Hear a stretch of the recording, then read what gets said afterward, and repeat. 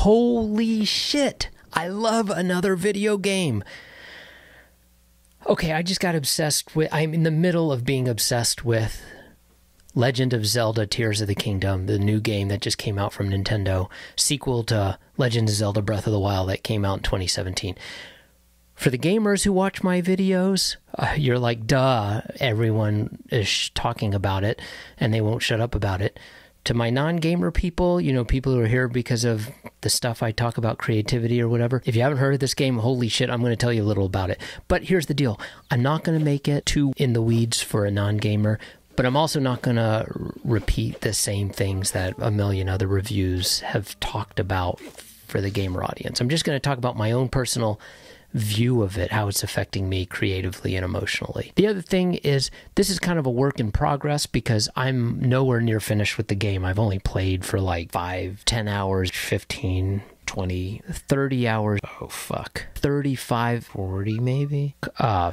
55, 70, 85 hours. Okay, I actually beat the game after 100 hours. So that sounds like a hell of a lot of time, and it is for many games. I can't stop wandering around and exploring things in this game. I'm not going to spoil like any parts of the story, but you might see some footage of me trying and failing to build contraptions that may reveal little details about the game, so...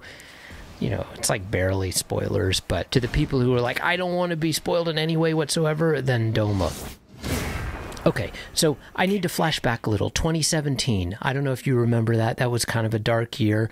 I was worried about all kinds of things. I was very busy with work. I was very busy my personal life, raising kids, busy with my various creative projects. I was worried that the democracy was collapsing. There were a lot of things on my mind, and then this game came out. I'd never played a big video game in modern times. It turned out this world they created was so carefully crafted and beautiful, and you could go anywhere and do anything. And I just spent hundreds of hours bathing in the beauty of that game and enjoying that world. Like, for me, every game has a theme to it. In that 2017 Breath of the Wild game, the theme was like, explore everything and everywhere in this world. And that helped me with my writing. I was stuck in a novel I was working on, and I think I just didn't go deep enough with some of the characters and some of the relationships, and I explored those relationships much more deeply and got that book published in 2022 with Red Hen Press. But I think the exploration part of Breath of the Wild just changed me.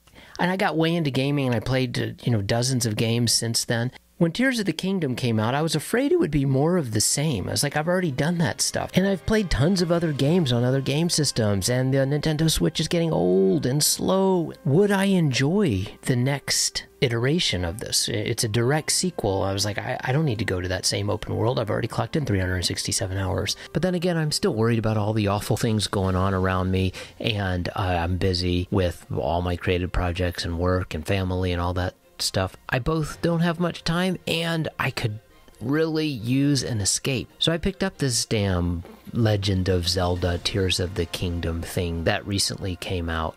Now, I could immediately tell that this game was darker and much bigger than the last one, but it took me a few hours to really understand that this game is different. It's almost like they tricked you by giving you some familiar components and some familiar places, but the world is turned upside down and your powers are turned upside down. Breath of the Wild, some of the powers are like bombs or turning water to ice, and these powers that are very prescriptive in that you know exactly what you need to use them for. People came up with very clever ways to go beyond what was expected, but they were very specialized. The powers in this game are very abstract and general purpose in a way that at first you're like, well, I can glue shit together, and I can ascend through stuff, and I can turn back time. Those sound good, but how do I really use them? And then a few hours into the game, you're like, holy shit. They've given me tools I can use to do anything and everything if I'm just stubborn enough to figure out how to pull it off. The theme for this game is not just like explore everything and everywhere in this world, but it's like do it in your own awkward, clumsy way. It's clumsy, it's awkward, it's messy. And when you put things together and get to the place you're trying to get to, you feel like, hey, I did this special thing in my own stupid way, and I pulled it off, and you feel so smart for having done it, like you've done something special. I'm stuck on another novel now, like I was 6 years ago.